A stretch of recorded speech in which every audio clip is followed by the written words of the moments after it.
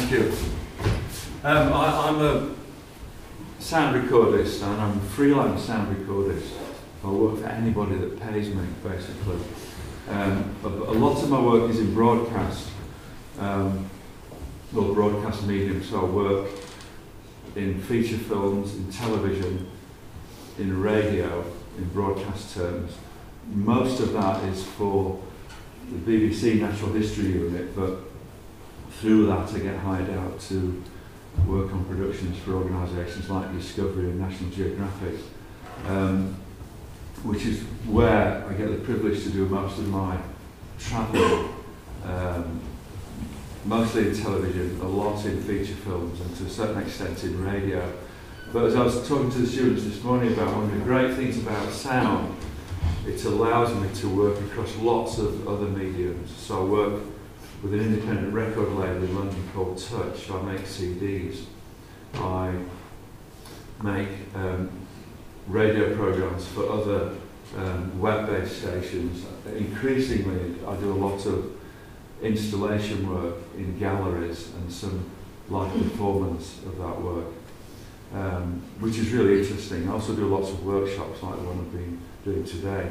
So I know I might have saying this piece is titled In Britain's Footsteps, and that refers to a commission that I was working on for the past 18 months, and I did a performance of 2 weeks ago in Snake Maltings in the Benjamin Britten studio down in Aldborough as part of the Benjamin Britten centenary, which is this year. Benjamin Britten was born on December the 22nd, 1913. And so this whole year is celebrating it. And I was commissioned by Jonathan Reekie, the chief executive, to make a sound work that tracked Britain's daily walks in Britain's footsteps, with the composing walks that Benjamin Britten described, that he took every day. So I reflected upon the sounds around him. I'm a strong believer in that we're influenced by our soundscapes, good and bad, internal and external. And Benjamin Britten certainly took advantage of that. The man was a great listener, apart from being a great composer. So I'll play a short sample of that towards the end of the piece. But I want to talk about my work is, and what's interesting again, I mentioned to the students that I work across all these different mediums, but interestingly, the techniques that I've developed to make work for me in the field are the same. So the same elements that I use to gather sounds for a feature film will work for a radio program or an installation. So the end result might be different, but the means of gathering the recordings is quite often very similar. But there are differences to those techniques. And with regard to one particular piece of work I was commissioned to do a couple of years ago, that's what I want to start talking about, and that's this idea of perspective, something you cannot achieve in a studio, but it's something with regard to the location of the microphone relative to the source of the sound. And it's something that occupies me a lot. I think it's one of the most engaging things about listening to sound, is this sense of perspective. And as I said, there's nothing I've come across yet that can create that sense in the studio. And what I mean by perspective is the relative distance from the source of the sound. So fortunately, throughout this evening, there's plenty of opportunities for me just to shut up and just play some sounds. If any of you, I did an interview actually for the Radio Times website, which they put up yesterday, which was quite an interesting interview. It probably means I won't be working in television again. So I was talking about the misuse of music in natural history films. Actually, before we start, does anybody think there's not enough music in wildlife films and television? Or that we need more of it? Good. So we're all sort of on the same wavelength. This is a recording in the Mojave Desert. This is a wide-angle, wide-perspective sounds. All the sounds you hear were a relatively long way from the microphone. And in the Mojave Desert, there's no built environment, there's virtually no vegetation. It's flat, of course it's very hot, 44 degrees centigrade. It's relatively quiet, when they're not landing planes at LAX on the eastern runway. So it's relatively quiet, so you can hear into the distance. This is something that we've lost a lot of in this country, but there are places left where you can hear that very distant perspective sounds.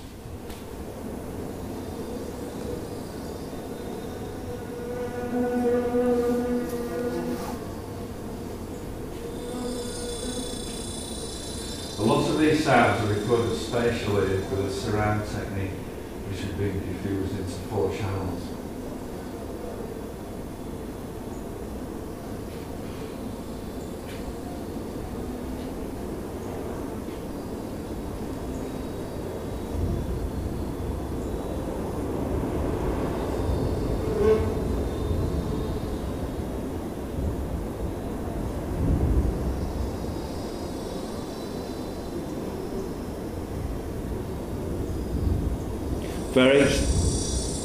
That's a cactus dodger cicada, which only starts when it gets over 40 degrees centigrade. This is a very simple sound, but it's this particular sound of the place.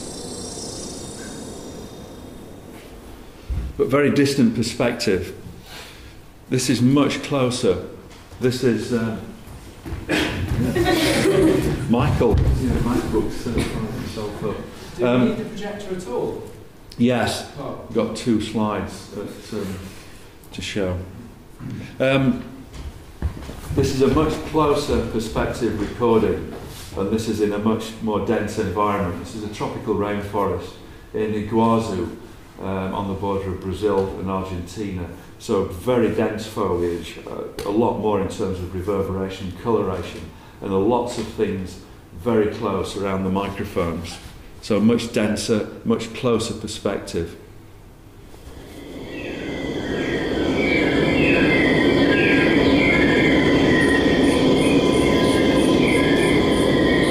The background roar from the waterfalls. Then, like I said, you can see the film condition where it was filmed.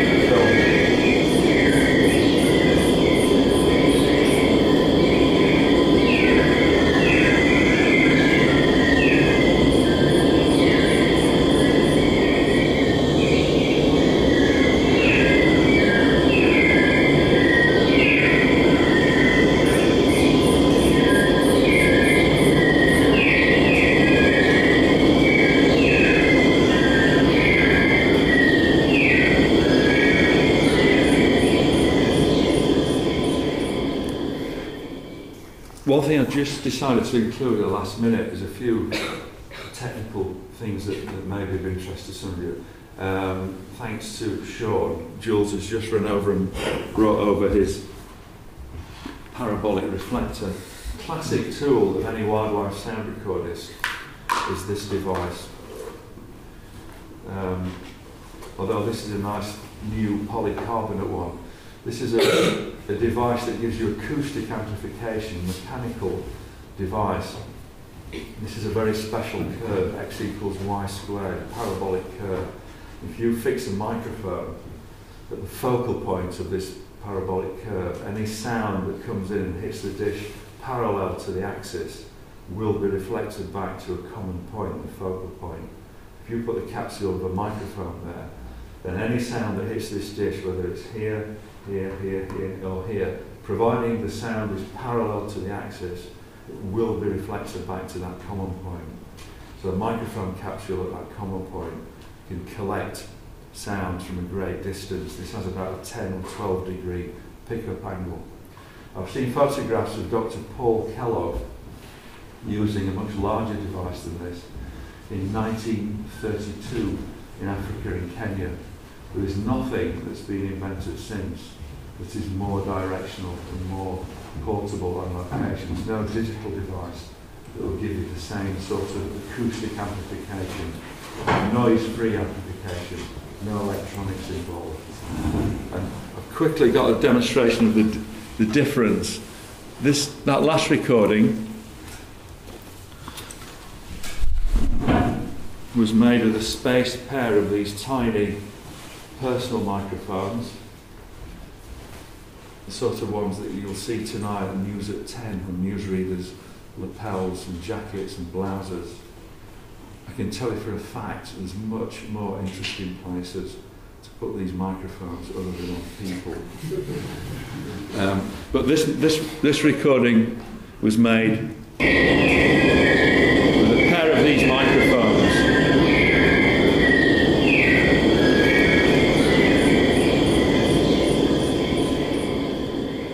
Somewhere in that canopy, and you have to trust me, there's a bird singing called a pale-bellied thrush. I was with an ornithologist who identified it. We never saw this bird. So it was singing in the canopy, and it's singing on that chorus. And I wanted to get a recording of it. So I put down those two little Omni mics, picked my reflector up with a similar microphone in it, and made this recording within a couple of minutes of the last one. Same place, not a stereo spatial recording, but a fixed focus, close perspective mono recording of a bird I couldn't see.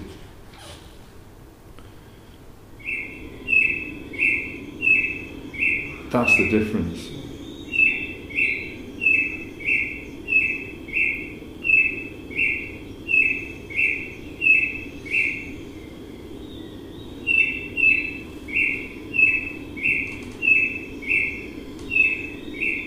You can still hear the ambient, you can still hear the waterfall because low frequencies go straight through this.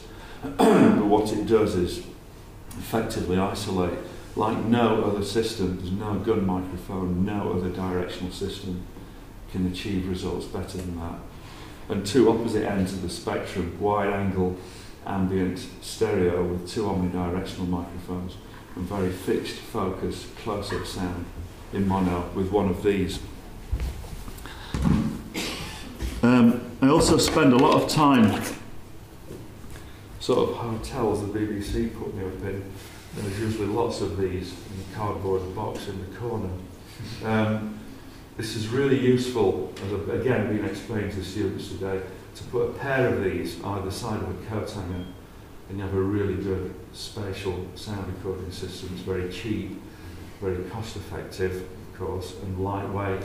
You can hang this on a banana leaf or straighten the handle out and put it in a beach. It's really effective. And I spend a lot of time wandering around places recording like this. Super lightweight. These microphones are very flexible, but they do have the limits. This is quite a loud sound. It will be.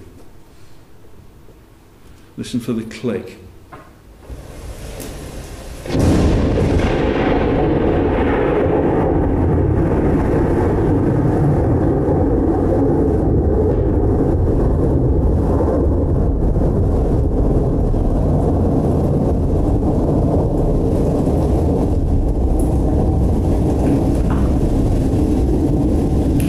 Two things I learned. The first one is never ever stand outside with the wire coat hanger up your head. I saw that thunderbolt hit I was in Italy, hit the ground about 50 metres in front of me. What I didn't hear until I played the recording back was the electrostatic discharge for the click. That, then the bang. What's interesting is that the bang is not the loudest part of that recording. The loudest part of the recording we can't hear because it's infrasonic. It's below our frequency of hearing. But the microphone still responds to it. These microphones are mechanical devices. They have a capsule in it which is moved by varying air pressure, and that movement creates a voltage which generates eventually the sound. So they're pushed and pulled by varying air pressure. The bang of that thunderbolt, this tiny microphone can cope with it. What it can't cope with is the infrasonic fallout of the thunder which rolled across the floor and passed through me. I couldn't hear it, I could maybe feel part of it, but it pushes the microphone.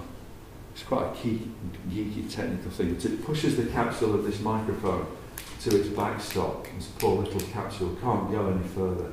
It physically displaces it to its limit, which means that's the loudest part of the recording, but we can't hear it, but you hear the resulting distortion.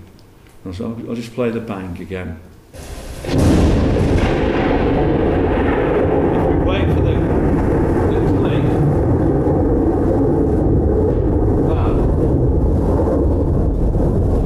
that's the sound of that capsule crying for help. It's being pushed onto the backstop. So it's interesting, the only time I've ever had to sort of reach the physical limit of these microphones. So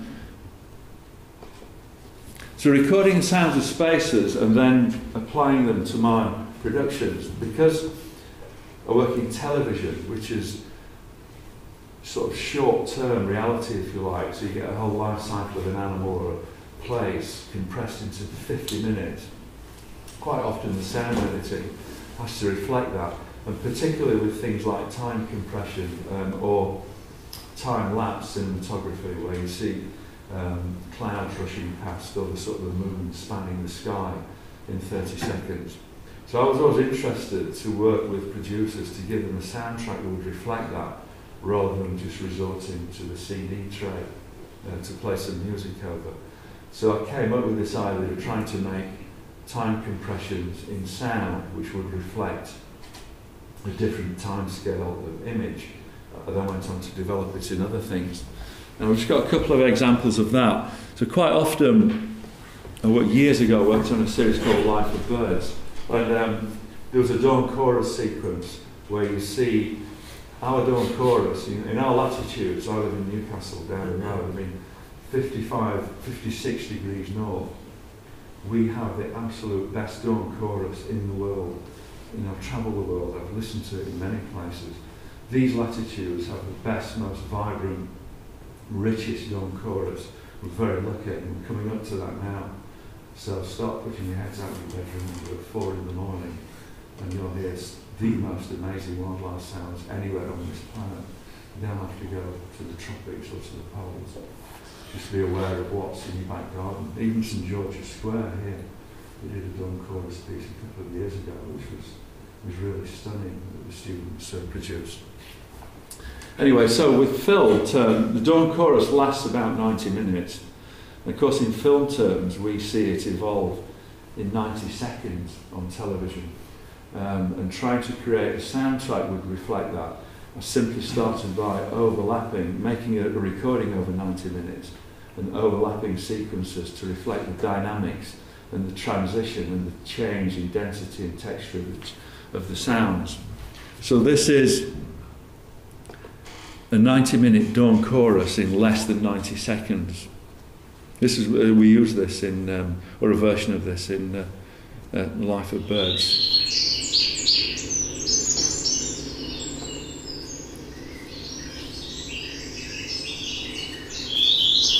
Just a stereo recording, and maybe in a woodland in Northumberland.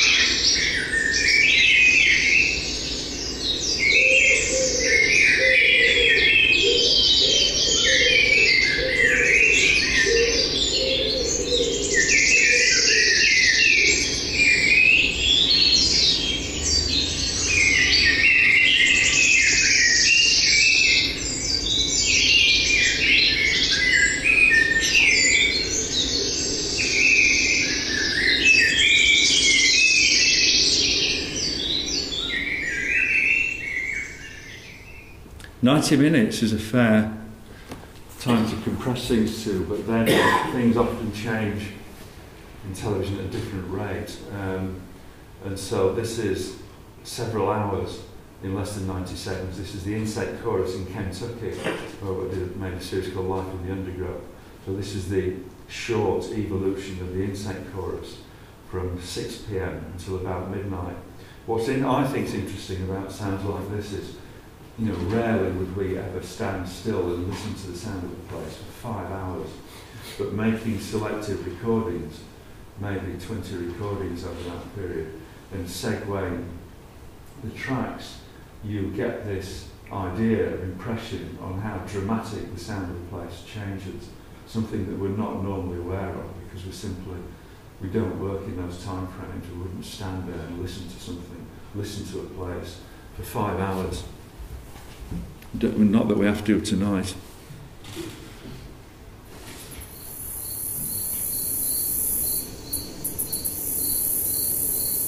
So this is about 6 p.m.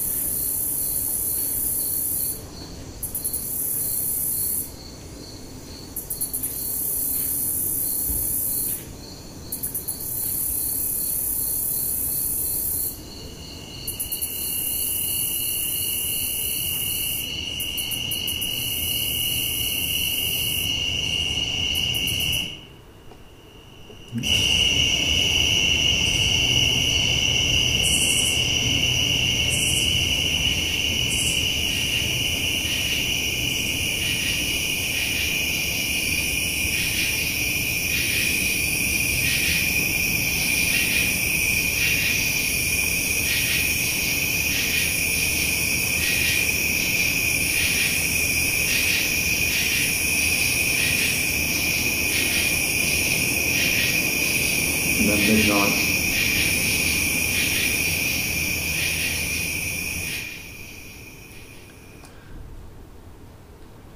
And then finally, I worked on a series called Frozen Planet, which went out probably about 18 months ago. And there's one sequence in Antarctica at the end of the austral summer where the sea freezes. And we were down there for a few weeks as it was starting to happen. But in the space of less than a minute, you saw the ocean be transformed from a liquid into a solid. So it was really interesting to represent it. That's something that takes 3 months to try and represent that in a minute. For that, I used a lot of hydrophone recordings, which if I get the chance I'll play a bit later. So that's their microphones that record underwater. But they also work very well in ice, where you're recording, using them as geophones, recording the sounds through a solid when the sea starts to freeze. So this is a representation that was used in the programme of the sea freezing, transforming from a liquid to a solid.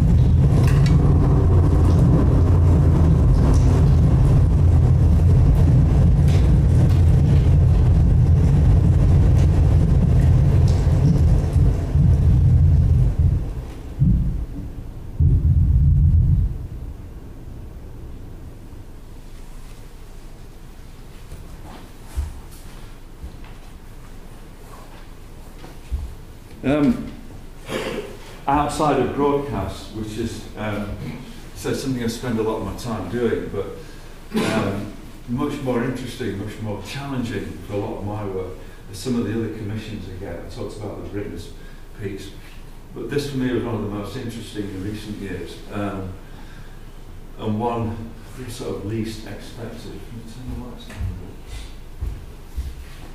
Just the one at the end there.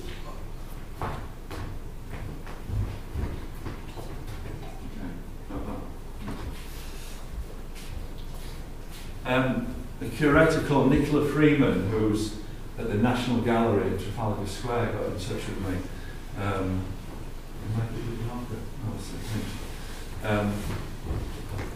18 months ago, and invited me down to talk about creating some sound works to go to some paintings in the National Gallery, because principally they were interested in engaging people for longer with the paintings. There are 3,000 paintings in the National Gallery, Trafalgar Square.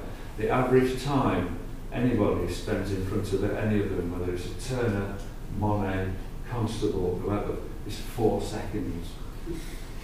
So they were thinking of ways to engage people for longer in the paintings. And Nicola, came up with what I thought was an amazing idea. I've done occasional bits of work with Tate, but I've never, this is an inspired idea, quite a contemporary idea from a gallery that stopped collecting paintings in the start of the 19th century. And so I was invited to choose any painting in the National Gallery and create a soundtrack for it. And this is John Constable's The Cornfield, painted in about 1826, I think. And it has relevance to the Britten thing, because this is in Suffolk, of course, inland from Aldborough. So I was invited to make a sound work with a view to engaging people a little bit longer with the painting. And what interested me was the thing I started off talking about this evening, perspective. And fascinating once you start to look at the history of a painting like this. Constable painted this from memory in his studio in London in about 1826, 1827 I think. But as a child he used to, this is part of Suffolk, used to walk to school through this place, but he painted it from memory. And he wanted to make a painting that would sell. He needed the money. He had a family. He was short of cash, and so he painted something that was going to be like a chocolate box, caked in something attractive, and so he painted one of the most, what he thought, was sort of inviting, attractive scenes, which is this memory from his childhood in sort of early summer of the cornfield. It then went on an exhibition round the country for sale with lots of other paintings, and nobody bought it. When he died, he still had it in his studio, and his estate got together, and the friends of the estate, and they donated, they got 300 guineas that they collected for it, paid that into his estate, and donated the painting to the National Gallery. So 300 quid for the cornfield.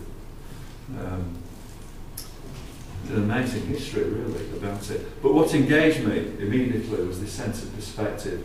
I could hear things when I looked at that painting, so that's what interested me. And what I'll do is just a basic breakdown of it. And this is a dreadful copy of the image, so I apologise for that. Go and see the original.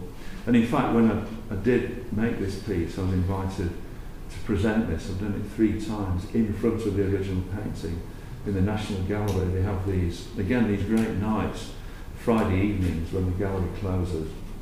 There's no charge, but you can stay on, and they have these other events. And they had this 3 times when people would sit in front of the painting. An art historian would guide you through the painting, and then I would talk about my aspect of perspective, and then play the track.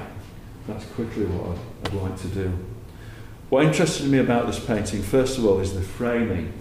So, it's a bit like sound design for a film, but for a single image. You can see these trees, including this silver birch, whatever it is, with dead leaves and trees. So the first thing I thought of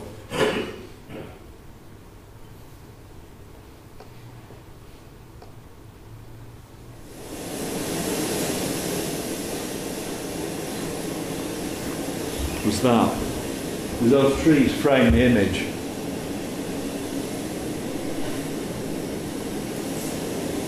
Wind through trees, including sort of dry and dead birch branches.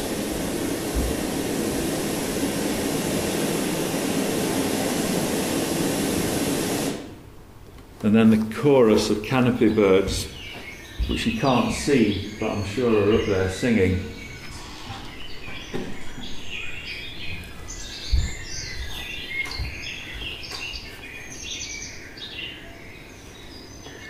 And then this.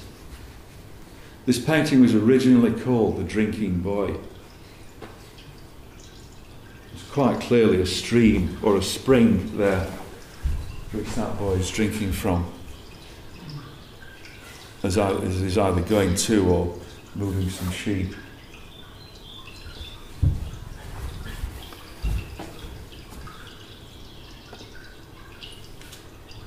And then this, a bird which I saw in St George's Square this afternoon. Very secretive bird, a jay. It's up somewhere in the branches.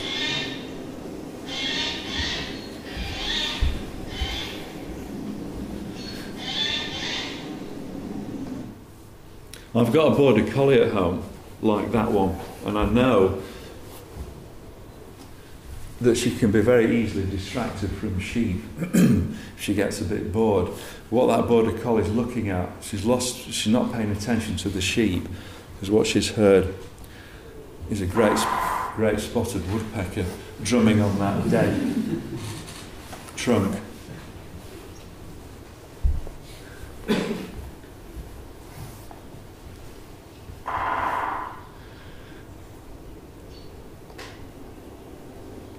Two things I refuse to record and have done several times. One is sheep and the other one's chickens. So there are no sheep in this soundtrack because they're moving away from us. What there is a seasonal shift. So what we've heard is all around the periphery. What Constable's done beautifully, of course, what he was a great artist at doing, is drawing one's eye into the far distant perspective. So I imagine that people, in order to perhaps engage people with this painting, you first of all browse the outer edges. You look at the frame, which are these trees. You look at some of the foreground detail, and then your eye, obviously, cleverly, is drawn to the far distance. So that's the way the soundtrack moves. But in doing that, the seasons change. So there's a time shift as well, like some of the tracks I've been trying to demonstrate that to you earlier. What happens now is you look towards the cornfield, and it's no longer that sort of springtime canopy, but it's becoming drier and warmer. It's got a more summery feel. So there's insects in the foreground by the cornfield, and the bird song's greatly reduced as it is in summer.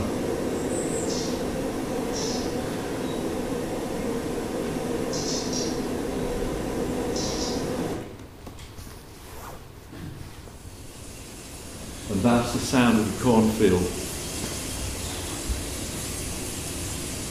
Just dry, ripe corn stems rubbing together in the breeze, the summer breeze.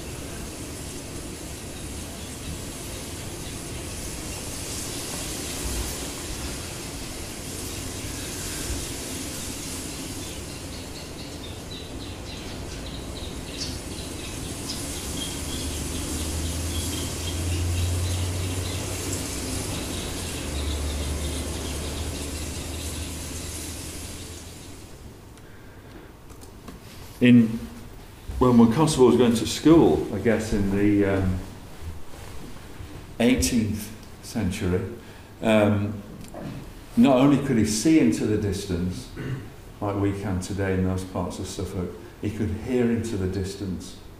What we're continually plagued by now in the 21st century is noise pollution. So the soundscape of this place is believed to exist.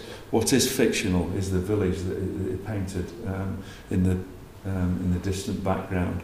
But this scene and the footpath are said to exist. So you can see into the distance, You cannot now, in any part of Suffolk or in most parts of this country, in Britain, hear into the distance because of noise pollution. Something which was unknown in Suffolk, and certainly to Constable when he lived in Suffolk. Perhaps it was starting to encroach in London. But these days, and I went to some locations in Suffolk to make these recordings, because a lot of my work, the integrity of the content is important to me. So that was a Suffolk cornfield.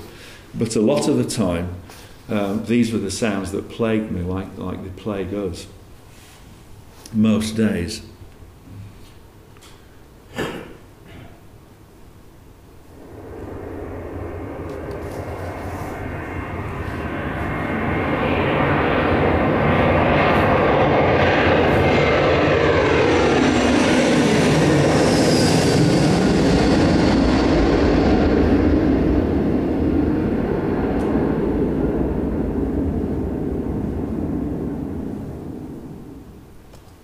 And interesting, there's a link there to, a tenuous link to Benjamin Britten, because it was the sound of aircraft that drove Benjamin Britten out of his house, the Red House, the famous house on the edge of Aldborough.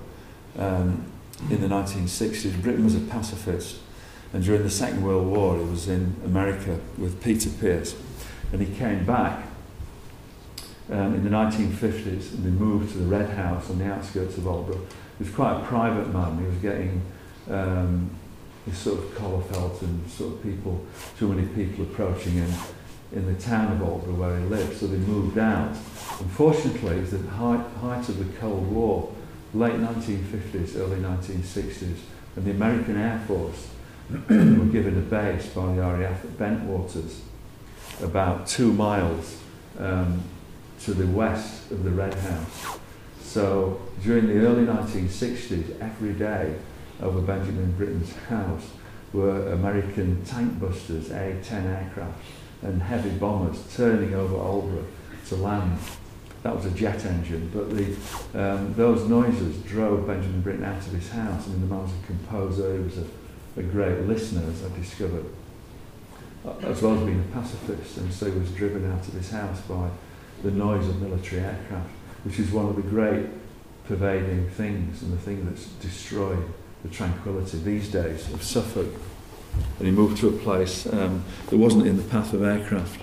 Nevertheless, in Constable's day, above this field, undoubtedly, there would have been a skylark. Skylarks are some of the most widely distributed birds in Britain. And certainly, in the 19th century, there was a great population of them in mixed habitat like this, very low intense agriculture, and so there would, I'm certain, would be nests around the edge of this cornfield, and the males singing to defend their territory and to keep their mate on the nest somewhere at the edge of the cornfield.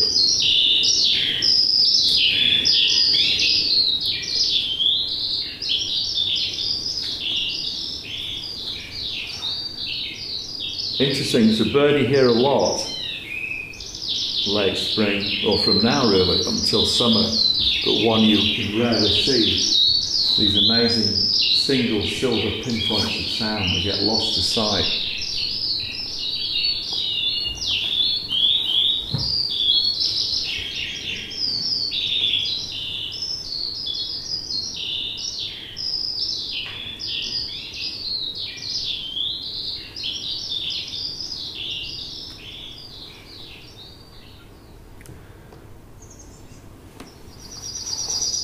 And a yellow hammer, a little bit of bread and no cheese, classic Finch of summer cornfields and arable lands. Again, somewhere out of sight.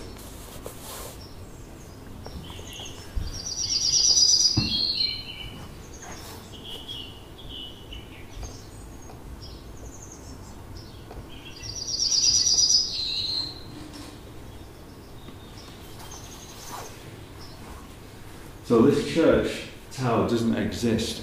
It's a fiction. It had to feature in the soundtrack.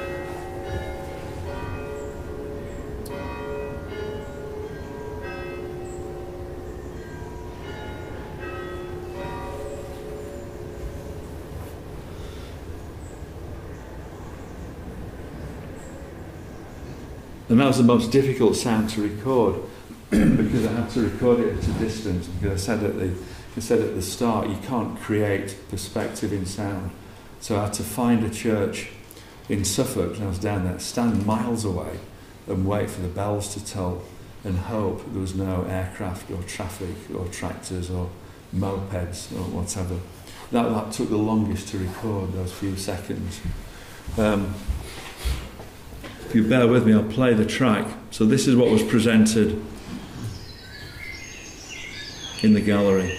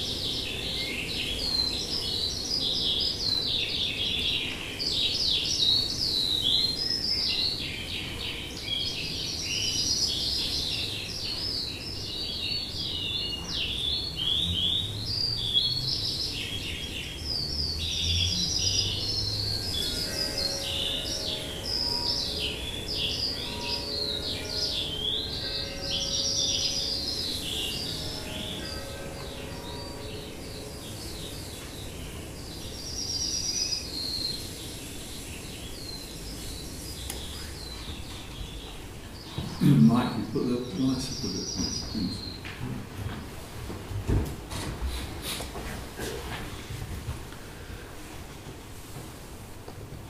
One thing that interests me, which is still tantalisingly unavailable in broadcast work, is working with surround sound. Turn down this. Thanks.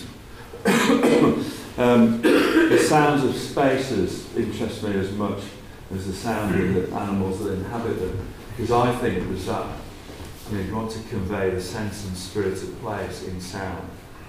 The closest thing is to use something, the most eloquent way of doing it is to let it speak for itself. And for me, it's far better if you can generate or recreate the sound of a space. And stereo really just doesn't do it. We don't hear the world like that. We don't hear the world in surround sound. This is a closer approximation to it. So I've done lots of work trying to investigate ways in which you can record the sounds of animals in spaces. And this is a very simple way. I first started trying to do it by using not 2 of these, but by 4 of them in a small quad, a small square. And by doing that, one technique, again, something you were talking about today, this afternoon, is by having a small microphone spacing and playing back over a wider system. you can enlarge the sense of space effectively. Well, this is a recording of a small pond in northern India in the Corbett Tiger Reserve. At dusk, with some very tiny frogs called skipper frogs, the size of my sort of thumbnail. But they inhabit these tiny ponds and they come out in the evenings and they have this spectacular sort of jumping, calling display, but in quite small spaces. But what I like about doing pieces like this and what transcends broadcasting is that you can create the sound of this space, and effectively that small pond, we're all now in the middle of it because we're surrounded by these speakers.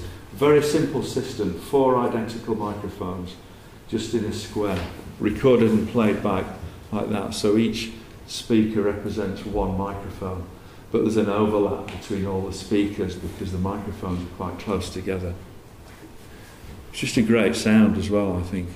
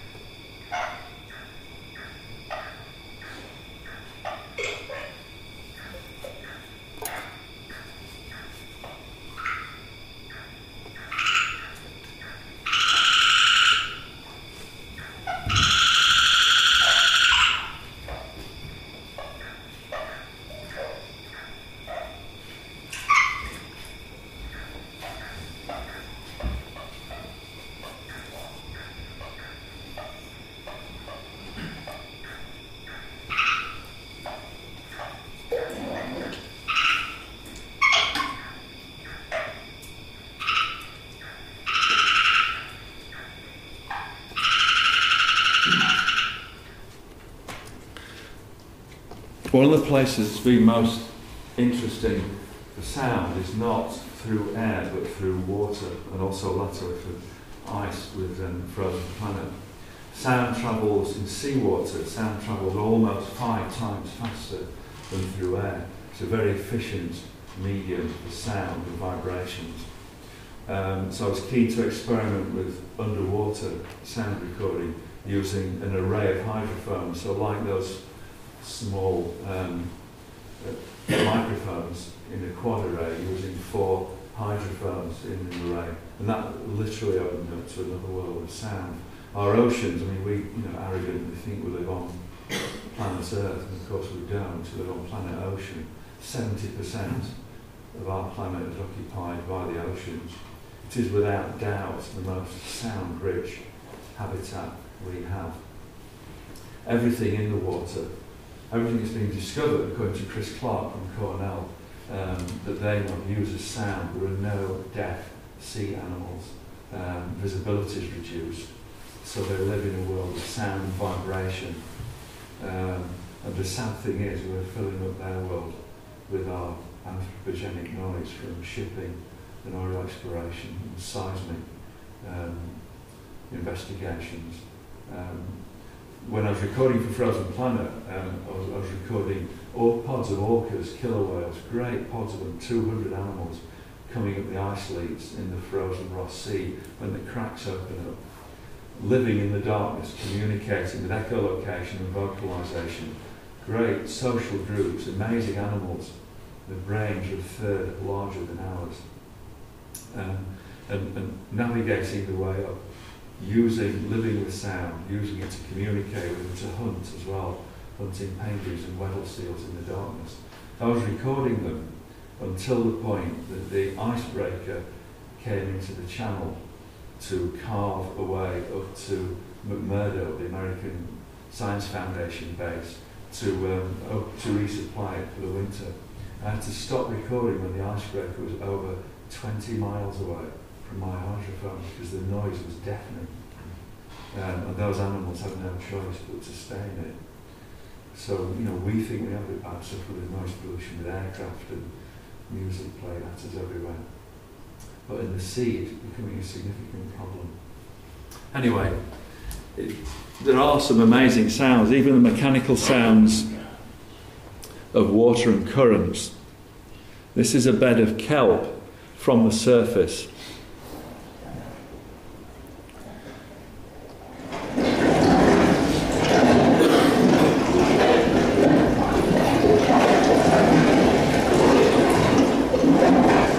And this is the same kelp recorded with hydrophones. What I like about sounds like this is the familiarity and the strangeness to them as well.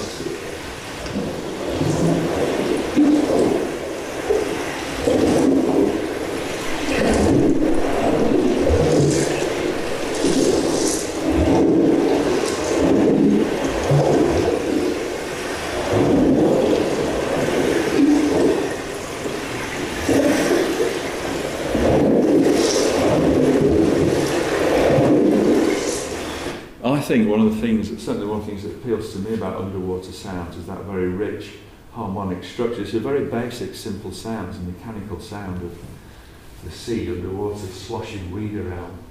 But to me there's a familiarity with it. I worked on a radio programme made a few years ago called A Small Slice of Tranquility, and in that I discovered that our sense of hearing developed when we're 16 weeks old in our mother's womb. That's when we first hear. So the first sounds that we hear are percolated through amniotic fluid. We hear underwater our first sounds. That's the way we perceive the world. Our mother's voice through the womb and through that environment. So I think it's a very good argument, you could construct an argument, that what sounds that we consider tranquil and relaxing hark back perhaps to the sounds that we heard before we were even born. Which is why maybe sea wash on the beach or underwater sounds have that particular effect on us. A lot of people say these are tranquil, not soporific, but sort of tranquil sounds. And that's possibly one reason why.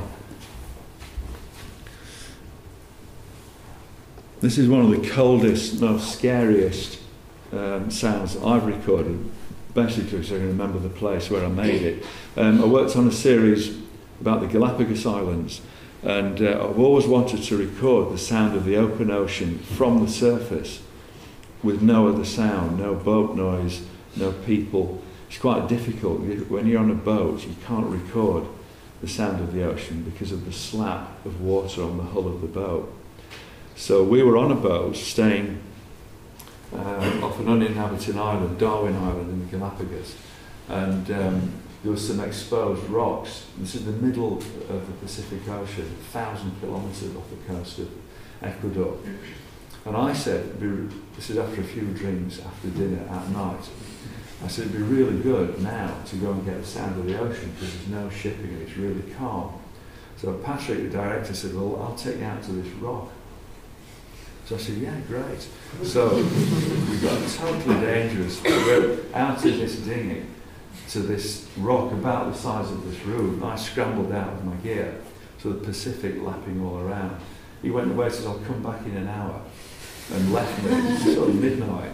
Amazing starscape, but I recorded on the surface of this rock the sound as close as I've ever got to just the sound of the Pacific Ocean with nothing else, as far out in the Pacific Ocean as I've been.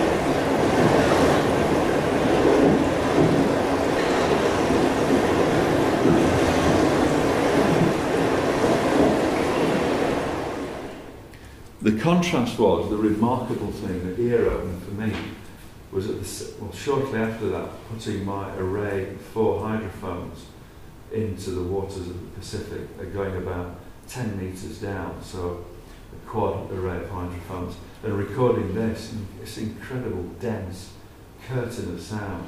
And this is one particular animal. These are pistol shrimps, and there's lots of species of pistol shrimp in the family, but basically these are shrimps that have asymmetric claws. They have one massive claw and one regular sized one, and they use their oversized claw as a weapon, as a sonic weapon. So they wait for something tasty. They're about 2 centimetres long. They wait for something tasty to swim past, and they snap their giant claw shut so fast it creates cavitation underwater, it creates a vacuum.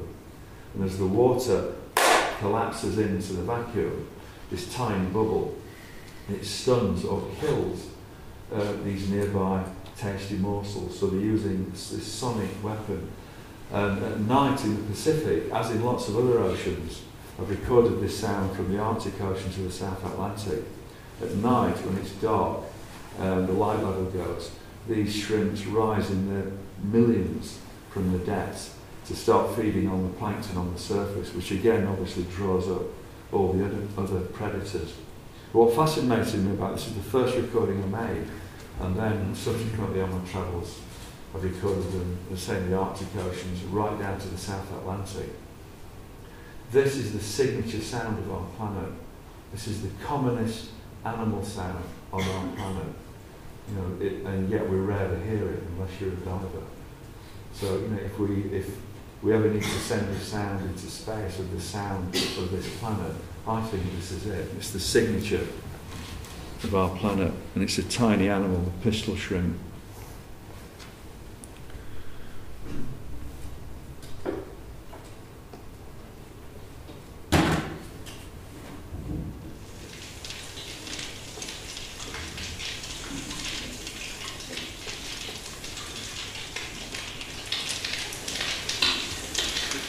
Same place as the same place as the sea wash recording on display.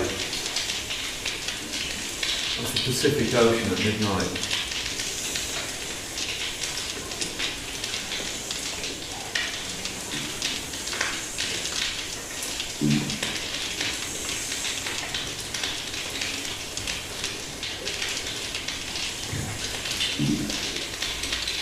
The grunting sounds of fish communicating.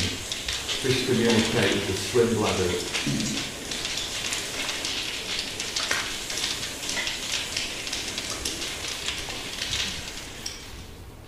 So I grew up as a teenager watching Jacques Cousteau's Silent World. Nothing could be further from the truth. So I enjoyed watching bikini-clad scientists jumping off the calypso as a 16-year-old. This is another effect of temperature, which a very basic sound, but I'm really pleased to get the chance to play it. This is the Serengeti in Tanzania, where I was there working on a project last year, a film project. And I wanted to record just the sound of the Serengeti grasslands at sunrise with those very distant acacia trees. Most of those trees, apart from that one, are a kilometre away. But what happened that morning is something I've never ever, I've read about and I know the effect, I've never heard it. It's a temperature inversion effect. I've heard it at sunset, but I've never heard it at sunrise. What happens is, during a temperature inversion, is a layer of cold air is trapped nearer the earth by a layer of humid warm air, and it creates a barrier through which sound finds it very difficult to penetrate. So normally during the day, sound, as well as going horizontal, will go up, straight up. Anybody who's been in a hot air balloon knows how well you can hear sounds on the ground. So sound will go up as well as out to the sides and at an angle. During a system where you have temperature inversion, sound will hit this change in temperature and the dense humid layer and be reflected back down. So you hear things from a long way away.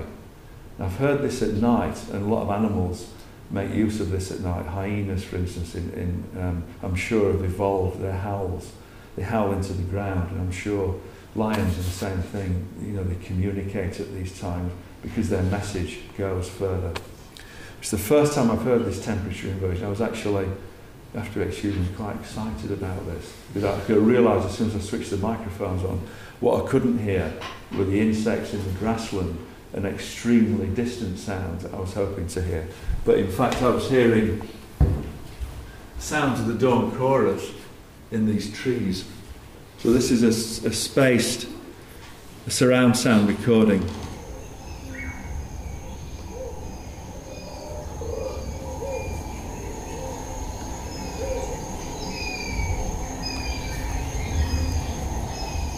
Most of those birds are a kilometre away, at least.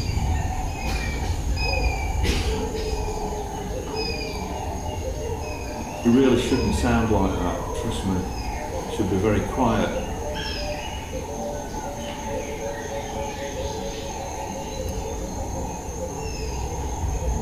What I also like about it is this sort of spatial aspect to it. It's sort of right in the middle of it.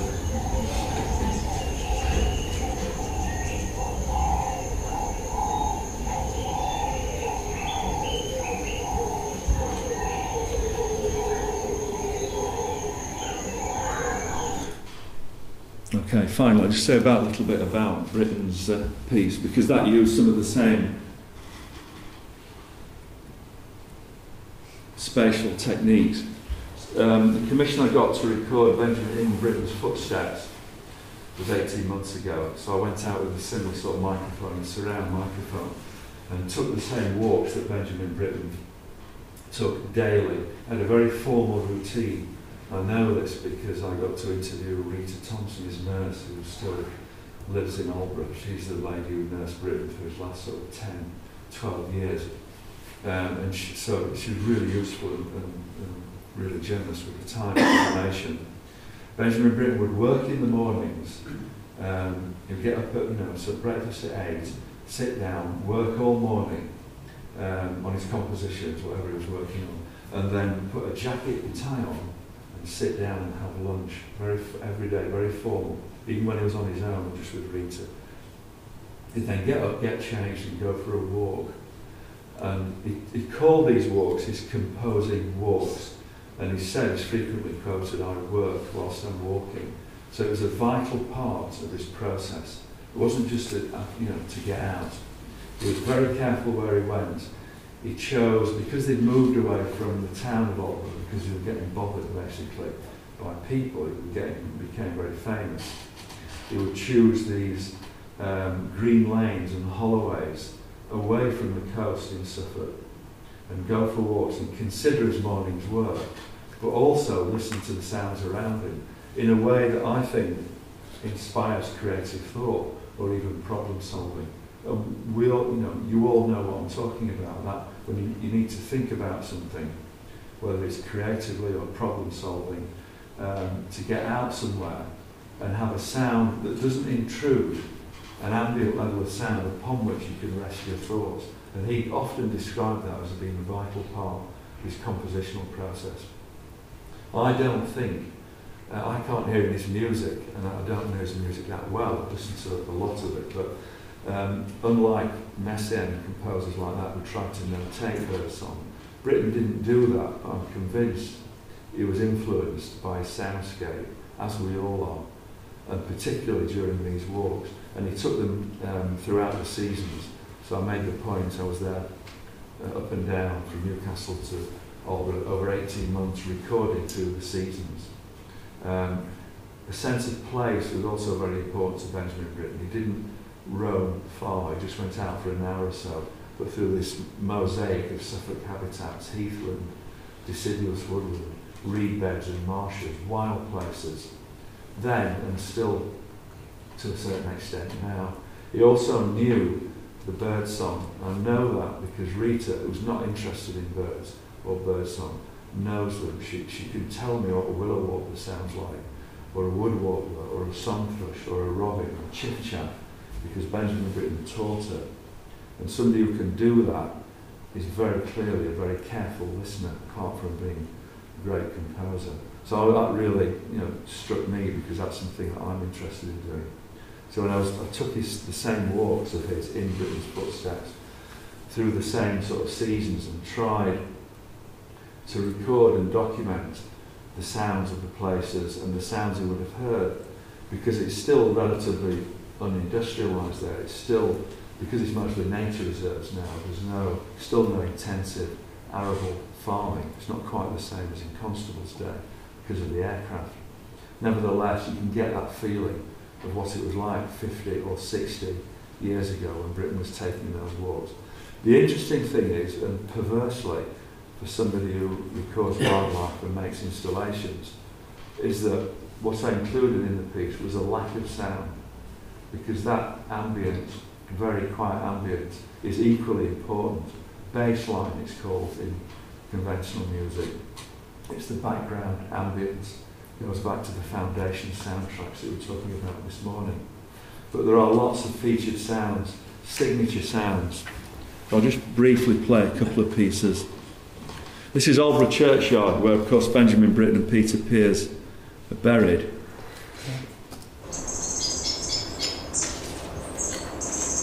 In winter, but recorded with a spatial aspect.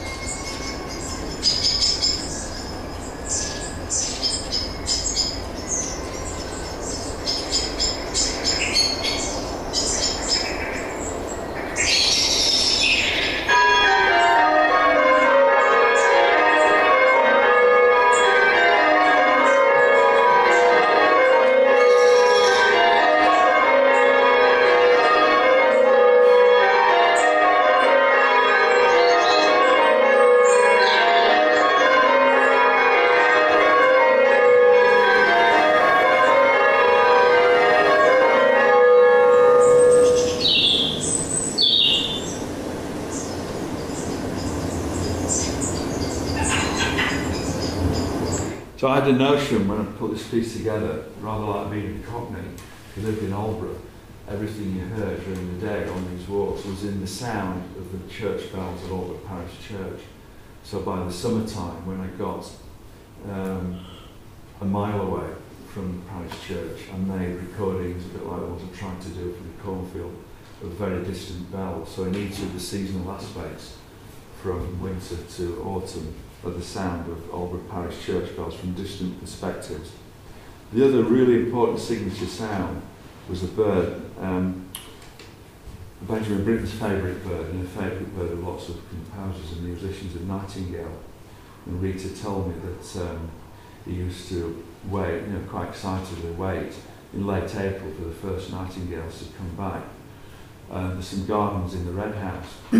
And I went there to record on April the 14th last year, to record an early dawn chorus in the grounds of the Red House. And I went at 2:30 in the morning, set some microphones up and some bushes. I ran them back to the cart, it was -2 degrees centigrade. And waited for the first bird to sing. I heard owls and a distant fox. And then at 4 a.m. the first bird sang.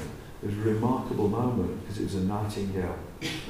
And nightingales migrate at night. They usually turn up in sort of the third or last week in April, but this was April the 14th.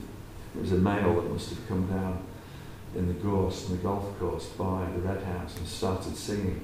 So it was a really powerful moment to record that. I got a very distant recording and a much closer perspective recording. And I was listening to some of Britten's music at the time, in particular his cello suites. And I noticed that in fact the cello, one of his cello suites, the Tune Conner in particular, the second suite, doesn't sound like a nightingale, but it has the phrasing of a nightingale.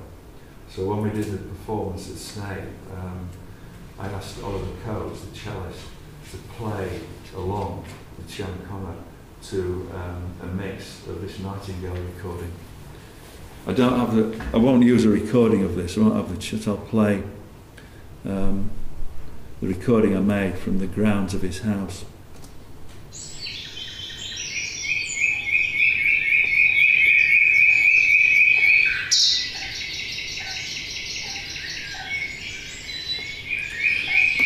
And in fact, this is a mix with nightingale and gong chorus. A bit loud. You can take the surround signal out.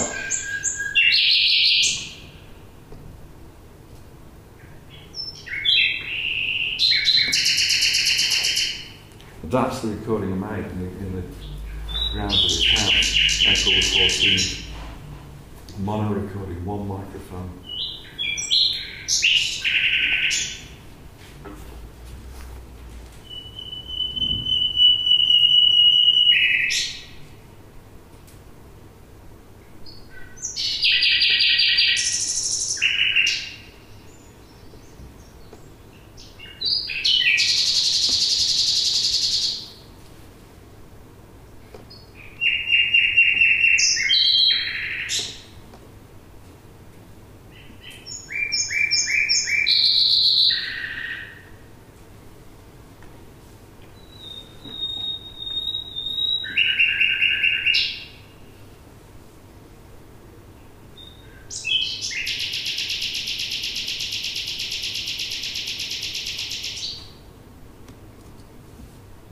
Thank you for listening.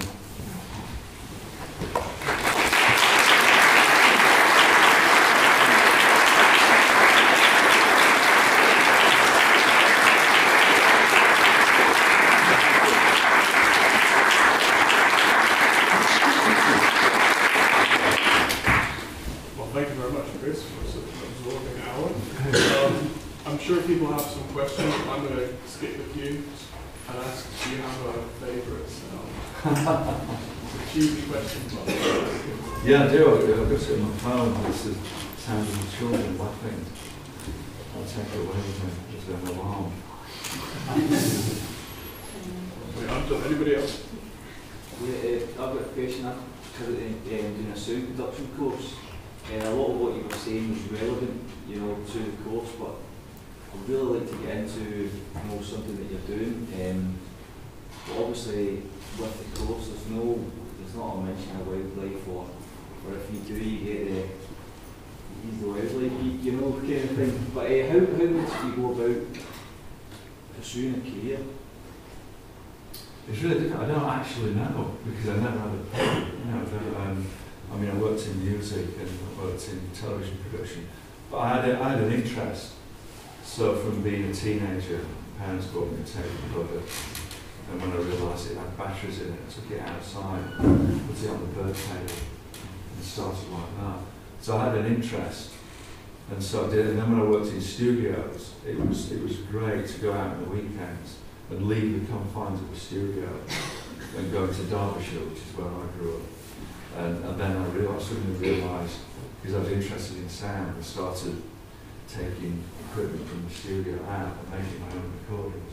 So I married the two things I was interested in, being outside in the countryside and sound recording.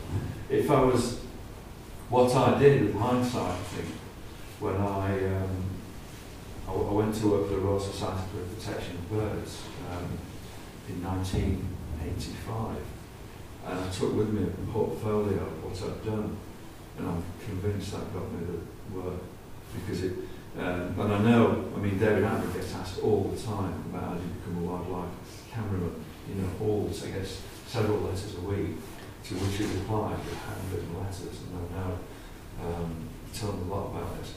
And he says the same thing as I'm going to say, is create your own portfolio.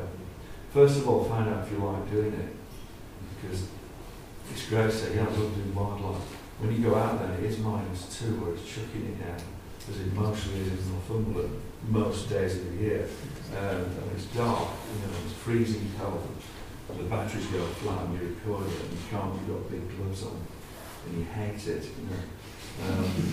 So you've got to find out if you can stick with it.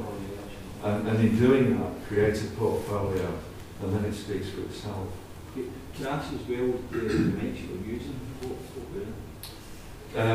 Those last records were made with a Soundfield microphone, which is an ambisonic system, of course, 4 channels, and then it's decoded. But I also use a double mid-side arrangement for surround recording. So a variety, really. And sometimes, you know, those 4 like quad array, but less so these days. Soundfields are good. system and a double mid-size system. But you can get out, make your own recordings there. I've made a few recordings, and I'm going to build a portfolio. And is there any way, is there something you can submit it to, for it to be used? Not even to be paid, just to. I would say first of all, try a local radio station. They'll love it because all they'll play is the top 40 of phone hits. I guarantee it. And a news report from a roundabout somewhere. So if you can take in something, local, it's original, with interesting content, will bite your hand off. And that's the way to get recognised.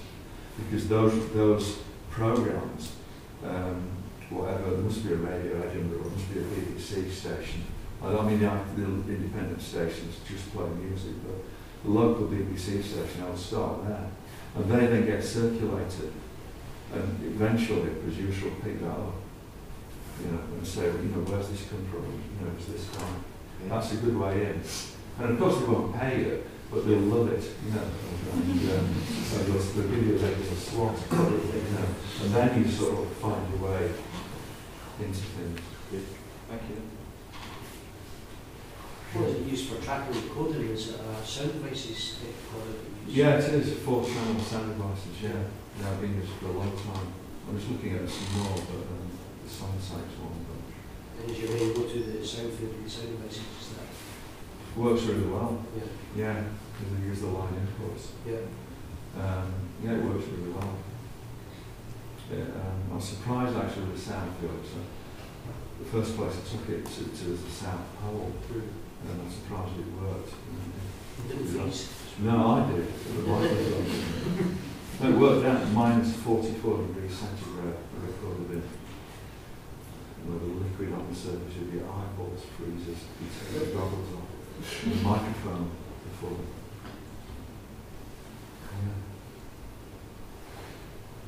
Yeah. I just wondered if you'd ever recorded a sound that you had absolutely no idea what it was. Because some of the sounds you played were quite alien to my ears. Obviously, you explained the context. Was there anything you ever recorded and you still don't know what it was? Yeah, I'm sure I have, yeah, particularly in the tropics, like the rainforest, you don't see anything, you hear everything. So yes, this country, apart from very esoteric migrant birds, but in the tropics, a lot. And there's a lot of things, and most things aren't even identified yet. I mean, fewer birds, but insects all the time. I was in Cameroon a couple of years ago in cloud birds, and I recorded some frogs and went back. I was a long way up this track, 3 kilometres, really sort of went back down and played them to the scientists who were working with. And they said, oh God, did you pick one up? Did you keep one? And I said, no, he said, oh, you should have done it because we were doing some research up here last year and we found 12 amphibians that were new to science. They were not recorded. So it's loads of stuff. But the thing is, nobody can identify them. Yeah. I'm not saying if I can't, nobody can, but I play them to the scientific community. And a lot of them say, that's amazing. I say, what is it? I have no idea.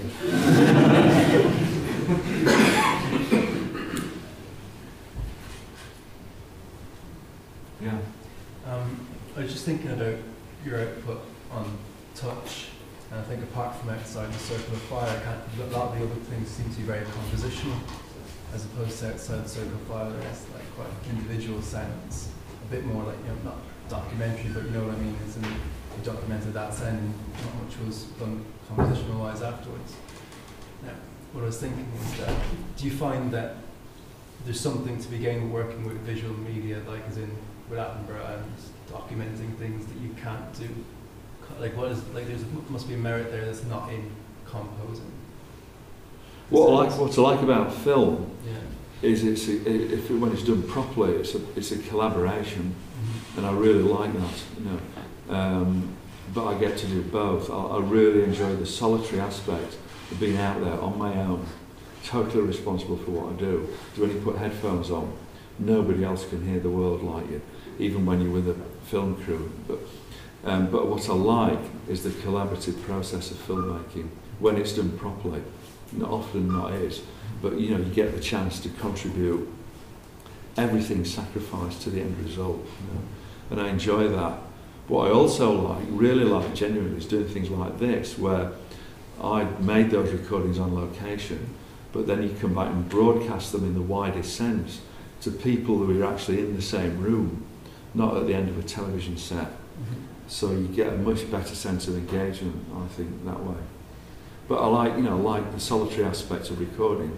I like the collaborative aspect of television, and particularly radio with a smaller group. But I like also that end sort of user being able to play either in an installation, performance, or something like this. It's one of the great things about sound, it's so flexible. I mean, it's interesting what you say that about Outside the Circle of Fire, because they're not edited, but they are composed pieces in terms of the length, and they're very carefully arranged. Perhaps they're not layered in a compositional sense. I didn't quite want to use the word documentary, but that's what, as opposed to something like, not in no one's name, but other things seem a lot more, as you said, layered. Yeah, that's true, yeah. But they were individual sounds, they had that sort of singular impact, I think.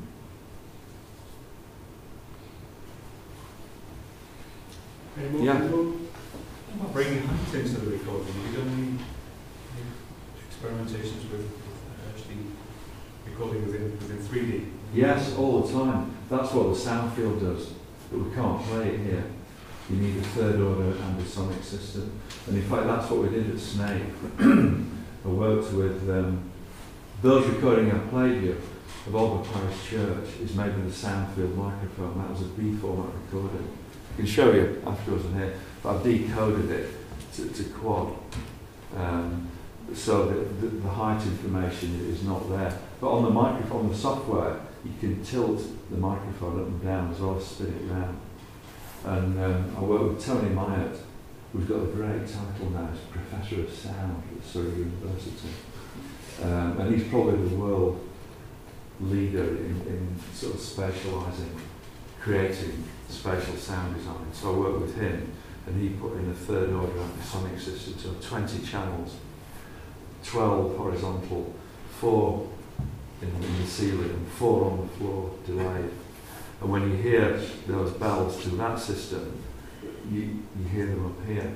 And there's a tower, there's an image almost of the tower. It works really well. It's incredibly accurate at localising, because it's so the way the capsules are arranged and sort of time aligned. Yes, it's really effective, but you have to have a system. So there's a few places where you can do it. But when you can, it's great and it works.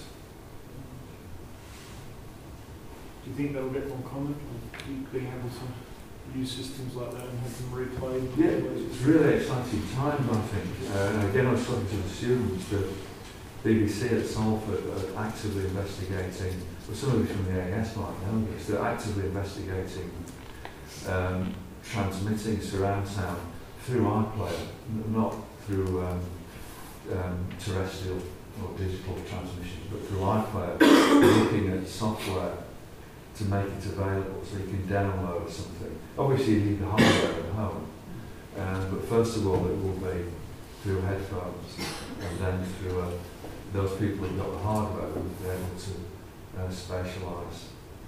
So they've broadcast a few things. I mean, again, I'm telling students that a programme that's not known as being bastion of the avant-garde, the lessons of nine lessons and carols from King's College, Cambridge, for the last 2 years have been broadcast in experimental surround format, just as tests for the people at Salford. So it is happening. That's why I was encouraging the sound design students to get involved in it. And they're using ambisonic techniques. So, they're going back to basic, middle and side techniques, which is ambisonic, just but with height. So Alan Blumlein's techniques from 1930, are being used today for surround sound broadcasting. So it's really exciting.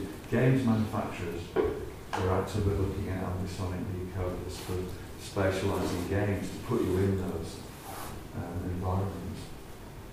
So I think because it got lost in the 70s because with the analog processing, but now it's all being digitised. It's really taking on sort of a new occurrence and people picking it up.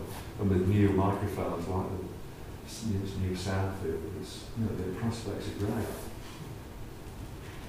Can I just ask, like, have you noticed a difference in the, say, like your first sound recording you ever done, and say you go back to the place now, do you notice a difference in the sounds in terms of is there less birds you can hear, or? Well, it's different. I think Bernie Krause has done a lot of work like that, if you know him, Wild Sanctuary in California. Yeah, I mean, I've got recordings, interestingly, yeah, I've got recordings at home. Well, when we had twins, and I was at home one summer, and they're like 18 months old, and I was on looking after the tweezers in the garden. So I used to quite often put a microphone up and just record ambient sounds in the garden. And I recorded loads of house sparrows. And I then worked on a Radio 4 program which needed some urban garden sounds. And I recorded our garden 2 years ago. And out of interest, compared it to our garden sounded over 10 years ago. It was astonishing. There's no house sparrows now in our part of the world. I don't know what it's like here. They effectively disappeared. There used to be dozens and dozens, and now there's 1 or 2. So I've noticed that look in my back garden. So I'm sure, you know, but whether that's just a cyclical change, you know, I don't think you can assess it over 10 years, unless the habitat's gone. Yeah. Okay, one more question. What recording technique did you use? And microphone placement technique did you use for the thunder? The thunder, it was those 2 little omnis on a coat hanger. I did it once. Yeah, so those 2 tiny spaced omnis. We've done a lot of thunder sounds with them because it's, it was. I was amazed how they stood up to it. Do you use like a sound recorder? Yes, I do.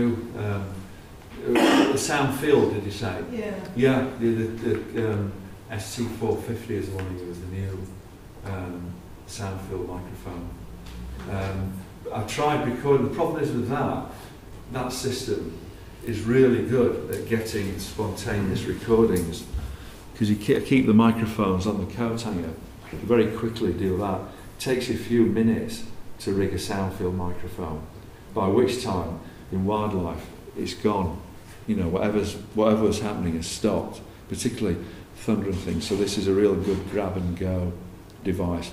And these days, also with a lot of digital recorders, they have a pre-record buffer, so it's constantly recording 10 seconds and then dumping it and picking it up. So when you press record, it downloads the previous 10 seconds, which makes life much easier for me. I used to miss all that. I used to make all my best recordings on leader tape when I was recording analog.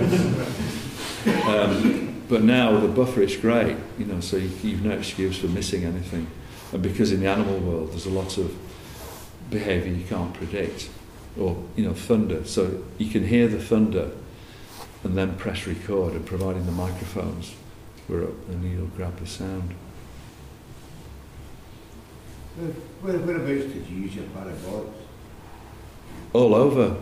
That recording was in Iguazu, on the border of Brazil and Argentina. Was indoors, outdoors? Oh, see, I would never use it indoors. It's not there's no call to use it indoors. It's an outside device that you would use in a place where you've got a distant source, such as a bird in the tree canopy. We were in St George's Square this afternoon, and somebody was at Kirsty was recording robins that were singing. Got a great recording of a bird that we could hardly see, didn't you, up in the canopy. Perfect subject for a parabolic reflector. Yeah, I used to use a parabolic myself with an SM58. Oh yeah, with a dynamic microphone, yeah. I've got a film company, that's why. Oh wow, yeah. And it's correct in saying that the camera should face in the way to this. That's right, yeah. So you go out direction to it back. Yeah, absolutely right, yeah. Cutting out direct surround sound, you're giving you directional sound, is that correct? Yeah, absolutely correct, yeah. The SM58 is a cardioid microphone, so you always point it into the Yeah. dish perversely, because you're trying to collect sounds that are reflected off the surface, and it's then effectively dead to sounds at the back. That's the way I've always used it. Yeah, that's exactly the way to use it. I mean, it's a heavy microphone to put in a reflector, an SM58. You know, as I was saying today, what you don't do is that, because your arm will last about Mine is 30 seconds. So you have to sort of adopt this sort of posture. I don't do that in public. Okay, well, thank you. I think that's Thank you enough. for Thank you coming. very much again. Thanks.